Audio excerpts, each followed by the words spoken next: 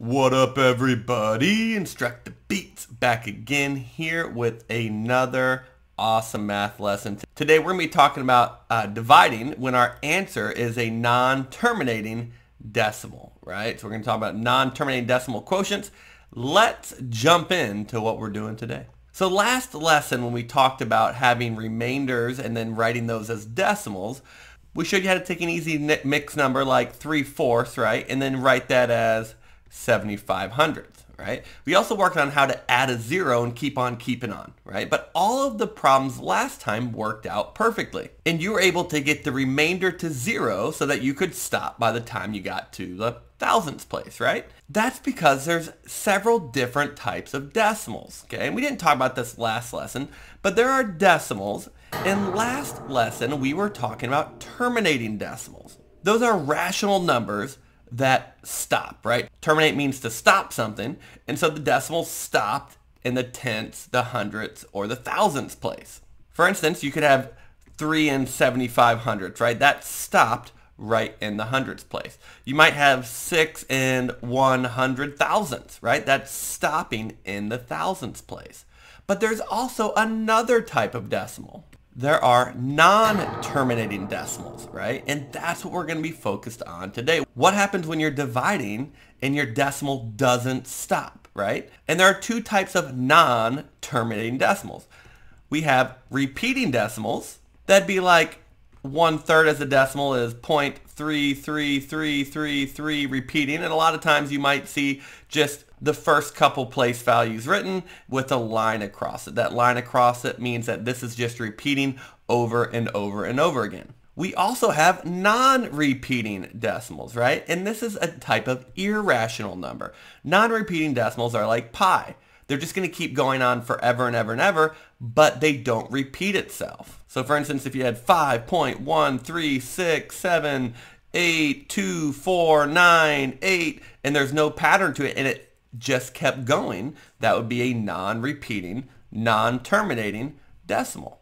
Whereas a repeating decimal is going to go on forever and ever and ever, right? Hence non-terminating, but it's going to be repeating the same digits over and over and over again. So let's take a look at a couple examples today where our quotient is going to be a non-terminating decimal.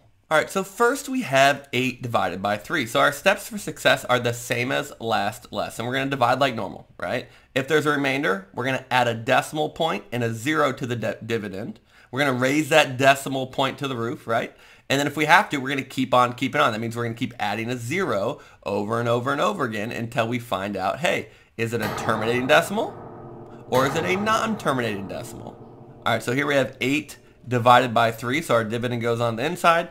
Obviously, I'm going to follow the same steps I have been, right, which is how many groups, multiply, subtract, bring down. How many groups of 3 go into 8? 2. When I multiply that, I'm going to get 6. I subtract, and I get 2 left over. Now, so when you're first learning to divide, your answer would have been 2, remainder 2. Then you could have, if it was a word problem, you could have ignored the remainder, just done 2. Your remainder could have been the answer, or you could have rounded up. You could have got 3. And then you learned eventually how to do a mixed number, so it could have been 2 and 2/3, okay? But just like we talked about last lesson, we want to have a decimal answer. So if you have 2/3 as a decimal memorized, this is pretty easy. Eventually you'll get there, but if not, let's go ahead and finish this out. So we're going to add a decimal and a 0. I'm going to raise it to the roof. And I'm going to bring down that 0. How many groups of 3 go into 20? And that is going to be 6. When I multiply, 3 times 6 is 18. I subtract, I get 2 left over. I'm not done yet because my remainder isn't 0, so I'm at another 0. Bring it down. 3 goes into 26 times. I multiply, I get 18. And I see that I've kind of created this pattern because I have 2 left over. Let's add another one, bring it down. And you see that I'm going to keep repeating the same pattern. So once I get to 3 decimal places and it's repeating the same thing, okay, I know I'm just going to draw a line over this. And my answer is going to be 2.666 repeating, which is what that line means. That means this is a non-terminating repeating decimal answer. So we're really just doing the same exact thing we did last lesson, except we're recognizing, hey, this is non-terminating, it's repeating, let me draw this line, boom, I'm done. All right. Let's take a look at another example. So here we have bigger numbers, right? And so we're going to set it up just like normal. 125 divided by 99. I'm going to still follow my how many groups multiply, subtract, bring down. How many groups multiply, subtract, bring down. which we have an awesome song about if you want to check it out. All right. Also a great workout hit, I think. The beat is pretty sick. And so we're going to start. 99 goes into 1 0 times, obviously. Okay. And I always preach it's important to put that 0 here because it keeps our place value straight. 99 goes into 12 0 times. All right, so I'm going to go ahead and do that. And now I'm looking at 125. 99 is going to go into 125 one time. When I multiply, that's going to be 99. I'm going to subtract. More on the floor. Go next door. Get 10 more. There we go. Do it again. And I'm going to get 26 as a remainder. Now, obviously, right, I have a remainder. We could write all the different answers out, but we know we're going to do it as a decimal. So let's go ahead and add our decimal and our 0. Raise it to the roof. Okay, and then I'm going to bring down my 0, and I'm going to keep on keeping on. Now, when I do two-digit divisors, typically I teach to make an easy multiple sheet. Okay, that means I just list out the multiples of 99. That way I can use addition to help me if I need help. And that way I have it done before I get to this. So I already made this easy multiple sheet, but if you don't know what I'm checking about, check out our other division videos. It's a great strategy. Takes a little bit of time, but you'll never make a mistake. I'm just kidding, I make mistakes all the time. Just ask my wife. So I'm going to start back over again. How many groups of 99 go into 260? 198, 297 is too big, so that'd be 198. That's going to be 2 groups. So put my 2 right here. When I multiply that, guess what? I made my easy multiple sheet. I already have it. That's going to be 198. I'm going to subtract right here. More on the floor. Go next door. Get 10 more. Perfect. And I'm going to get 62. Okay. And so now, guess what? I'm not done. I need to, first I'll go ahead and draw that out. Add my 0, bring it down, and keep on keeping on. How many groups of 99 go into 620?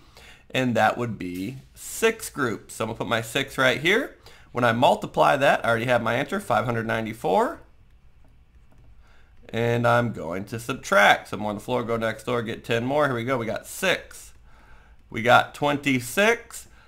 I'm going to add a 0. I'm going to keep on keeping on. Now, I realize I already had 260 right here, so maybe this is starting to repeat itself, but I want to prove it by doing at least 2 more to see, hey, is this repeating itself? And so when I do 99 and 260, that would obviously be 2 again. That's 198. I'm going to subtract, and when I subtract, guess what? I'm going to get 62, and I'm going to bring down my 0 again, and I see that I have 620 again, and when I did that, that's going to be a 6, and I see that I could just keep this pattern going, and it's repeating itself, 2, 6, 2, 6, and that's okay. It doesn't have to be one digit that's repeating itself. It could be a pattern that's repeating itself, right? 2, 6, 2, 6, 2, 6. Sometimes there could be 3 digits in the pattern that are repeating itself. So you got to keep on keeping on until you can prove that it is a non-terminating repeating decimal. And when we figure that out, we just draw our line right here, and our answer is going to be 1.2626 repeating. So I'm going to draw my line over top, and I'm done. All right, so another example of repeating decimal. I wanted to show you it didn't always have to be the same digit that's repeating. It could be a pattern of digits that's repeating. So here is our last problem. Here's 1 divided by 7. So we're going to put our 1 in here. We have our 7 right here, okay? And we're going to follow our same steps. How many groups? Multiply, subtract, bring down. And if you've been watching the video, hopefully you realize that this is probably going to be a non-terminating, non-repeating decimal answer. But let's go ahead and solve it. So 7 goes into 1 0 times. So I'm going to multiply that, I get 0. I'm going to get 1 again. So I need to add my decimal and my 0, raise it to the roof, and then drop my 0 down and keep on keeping on, right? So 7 goes into 10 one time. When I multiply that, I get 7. I'm going to get a 3 right here. I'm going to add a 0, bring it down, and I'm going to keep on keeping on. 7 goes into 30 4 times. When you multiply that, you're going to get 28.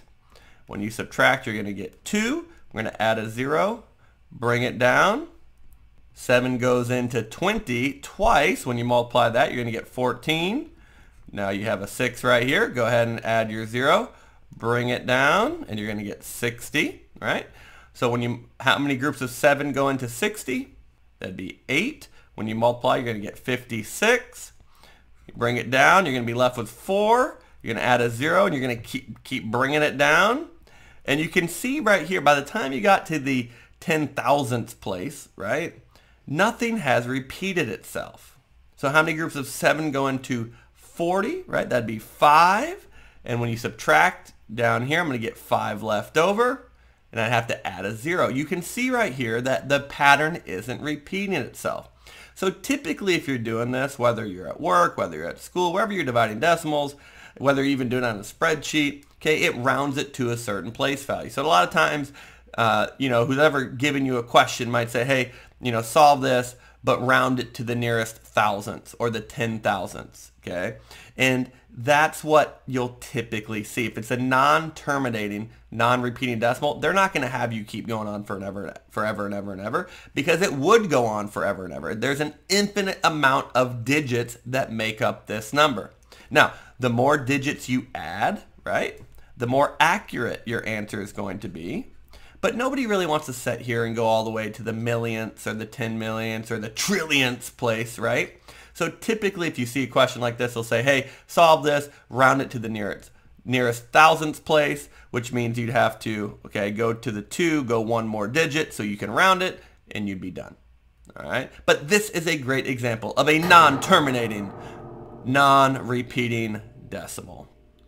So just as a quick review, right, there are different types of decimals out there. Nobody ever tells you that in school till you get like to really high math classes, right? But you have terminating decimals. Those are rational numbers. Those are numbers that we typically work with, okay? We have non-terminating decimals, which means they're going to go on forever and ever.